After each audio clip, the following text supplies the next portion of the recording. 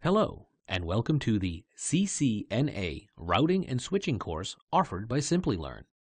In the previous lesson, we focused on VLSM, Summarization and Troubleshooting TCP/IP. In this lesson, we will look into Cisco's Internetworking operating system. Let us begin with the objectives of this lesson in the next slide. By the end of this lesson, you will be able to describe the basic Cisco Internetwork operating system commands, explain the operation status of an Ethernet interface, describe the basic network device security features. Let us discuss the Cisco IOS in the next slide. The heart of the IOS is Privileged Exec Mode.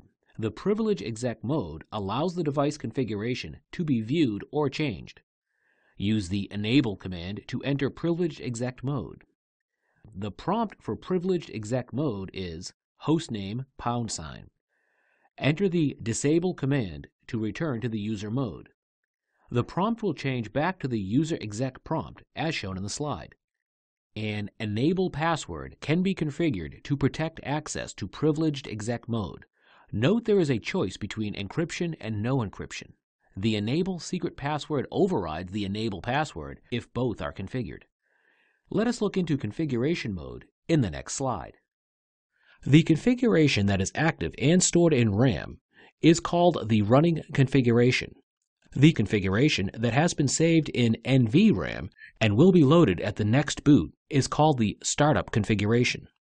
As configuration commands are entered, they become part of the running configuration. The only way to apply them, also to the startup configuration, is to copy the running configuration to the startup configuration. In some older iOS versions and other Cisco devices, the write erase command accomplishes this task.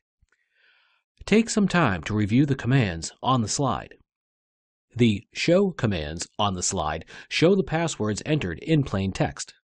If any printed version of configurations are kept, they will show the passwords.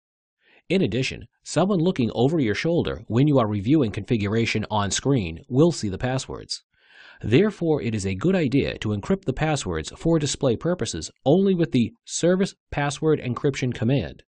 Let us learn more about how this command works in the following slide.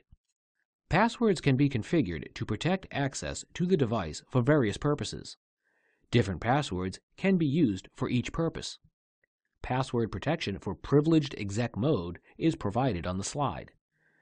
In addition, password protect access to the console line and the VTY lines used for Telnet or SSH access to the device is displayed in the table. Take some time to review the configurations in the slide.